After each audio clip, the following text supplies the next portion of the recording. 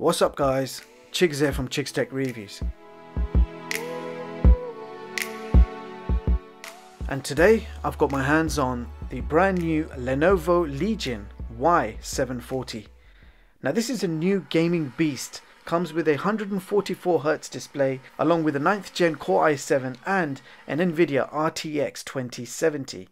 Now you have 16 gigs of DDR4 RAM and a 256 gig NVMe SSD drive, and you also get a separate 1 terabyte SATA hard drive and lots more.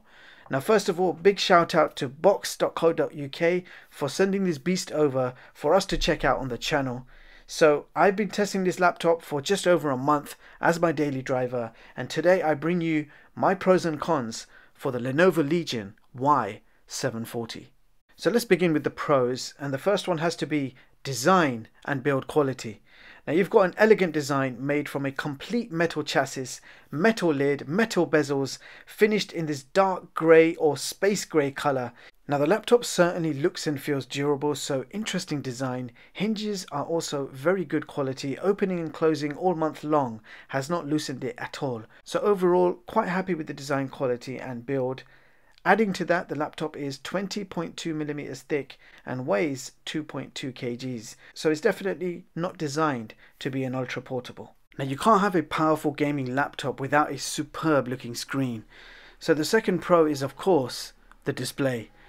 Now the Lenovo Y740 has a 15.6 inch Full HD IPS display, giving you great colours and contrasts, and with a screen resolution of 1920 by 1080. And you have a 144Hz refresh rate. So this laptop offers great detail, crisp visuals, not only great for gaming, but movies and sports look amazing on that display.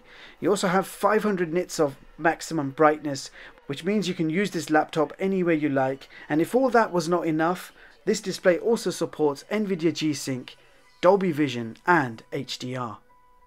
So pro number 3, we have RGB lights.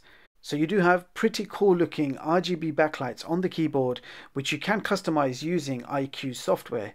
Now the Legion logo between the O on the lid of the laptop also has a configurable RGB light, and the vents at the rear and the sides both have RGB lights in them. So you have lots of RGBs, but the beauty of this device is you can independently switch them on or off, or you can completely switch them all off.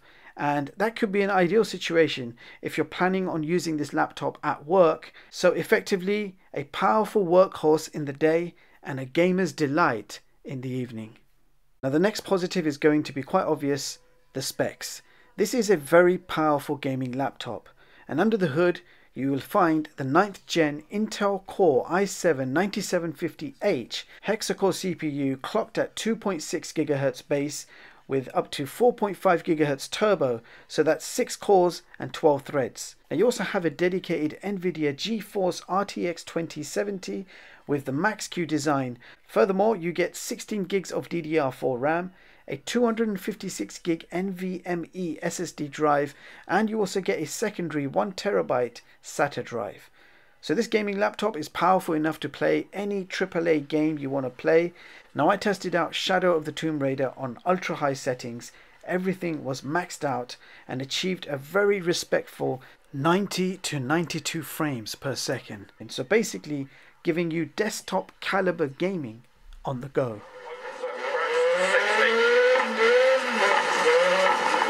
Watch the temperatures.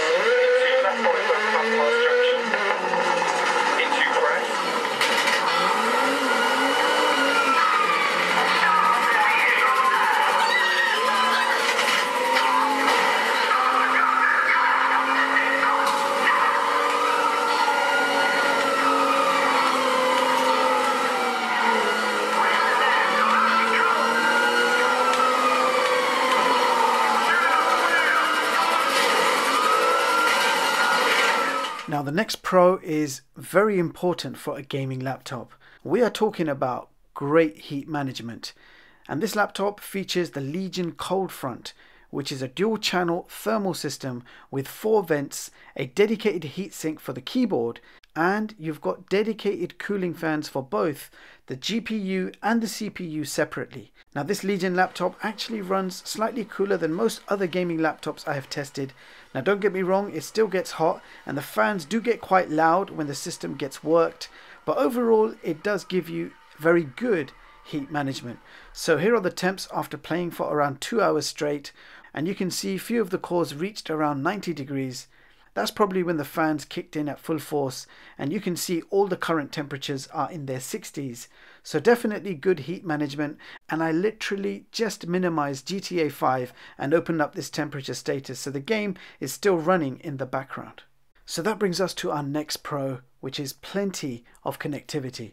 Now this laptop has nearly all the connections you could want. You can connect up to 3 external displays at the same time with HDMI version 2.0B. You also have mini DisplayPort version 1.4, USB-C, and you're also getting 3 USB 3 ports, 2 on the back, 1 on the right side, and there is also a USB Type-C port on the left side along with a headphone jack. So port layout is good. I like that most of the connections are on the back, which means nicer looking cable management. I also like how each port on the back has its own LED light, so you can see exactly where the ports are, so you can connect up any of your cables without moving the laptop. So again, great design and usability and convenience in mind. Now the final positive that needs to be mentioned is the Dolby ATMOS sound. Now this laptop has an incredible speaker setup. You have 2 speakers on the sides towards the front, 2 speakers on the back near the rear corners, and to my surprise this speaker also has a custom engineered Dolby ATMOS soundbar built in with integrated subwoofer supporting smart AMP technology and designed especially for gaming. Now initially when I saw the speaker design being aimed slightly downwards and not knowing about the soundbar technology, as you really can't see it, I was just not expecting much from the sound, but boy was I wrong. The speakers sound incredible. They are loud, powerful and crystal clear.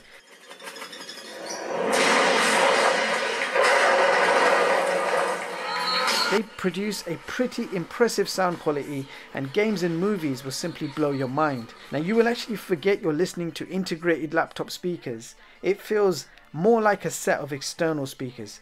So this laptop does support Dolby ATMOS sound when playing games and watching movies.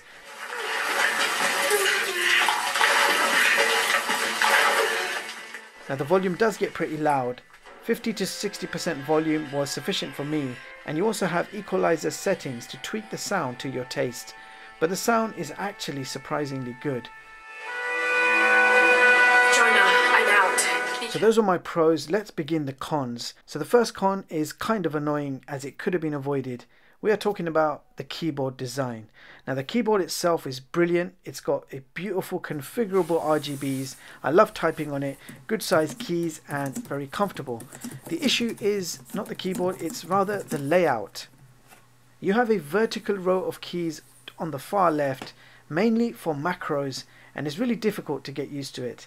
Now I've been using this laptop as my daily driver for nearly a month, and whilst typing I'm still accidentally hitting the macro keys. They just should never be on that side ever.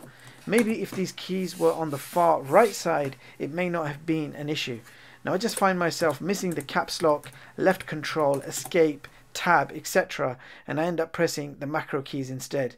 Now after prolonged use I might get used to it, but then when I revert to typing on a standard keyboard it gets messy and weird. So basically the keyboard design will slow down your momentum when you're typing and possibly increase your error margin. So a completely bad idea by including a set of macro keys on this keyboard. Now the next con we have is the battery life. Yes, we have seen generally in the Legion range of gaming laptops, the battery life leaves much to be desired. Now this beast is power hungry. The 144Hz display and 500 nits brightness has a big appetite for battery consumption. Now this laptop will give you, the laptop lasts around 2 hours when playing games, and even when watching movies you can get around 2 hours, so sometimes you cannot even finish the movie without plugging in the power. Now the laptop has a 57 watt hour battery, which is just too small for this power hungry beast. Yes, This is a gaming laptop designed really for desk use, so it's not an ultra portable, so it's likely you will have this plugged in most of the time. Still, I would have liked to see a slightly better battery life than what this gives you, but at the end of the day, if you want a powerful gaming laptop with the best screen and sound technology available, and by that I mean Dolby Vision, Dolby ATMOS sound, 144Hz display, then I guess the compromise of battery life is always going to be there. Now the next con is not a huge deal, it's quite subjective. We're talking about the web camera position.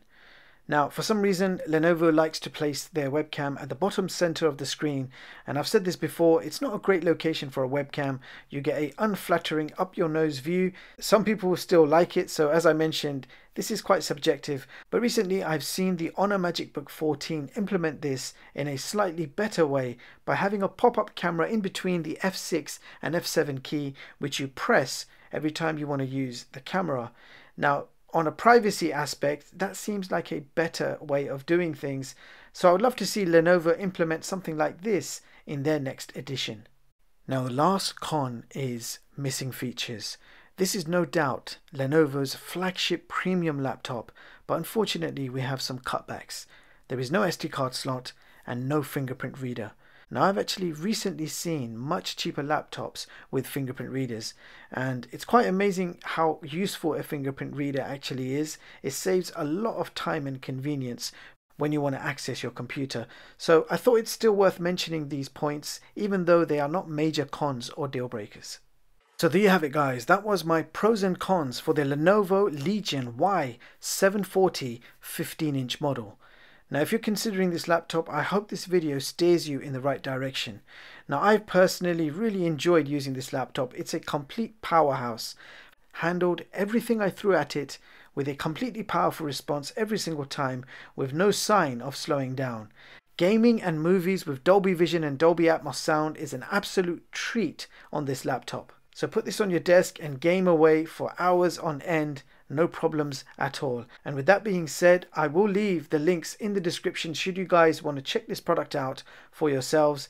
Let me know what you guys think of this laptop, and also let me know what game you would play on it if you had this laptop in front of you right now.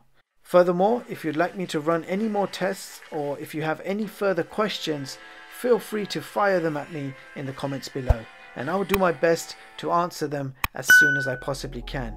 Meanwhile, thank you so much for watching, and I hope you all have a brilliant day. I'll see you guys in the next one.